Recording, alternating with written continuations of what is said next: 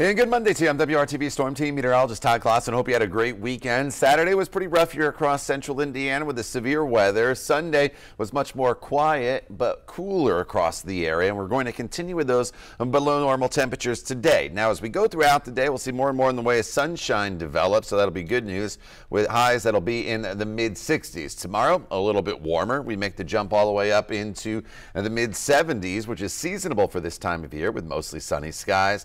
And then as we get to the middle of the week, that's when we start to bring some rain chances back. Most of the rain chances will be with us on Wednesday, off and on throughout the day. The day is definitely not a washout. There's a lot of dry hours mixed in, but we'll have to watch, especially Wednesday afternoon and evening, for the potential of a few strong to maybe severe storms. And the Storm Prediction Center does have us under the marginal risk of a severe weather. Once we get through Friday morning with some rain chances, race weekend at this point looks great. Mostly sunny on Saturday. Race day partly cloudy and a high of 86.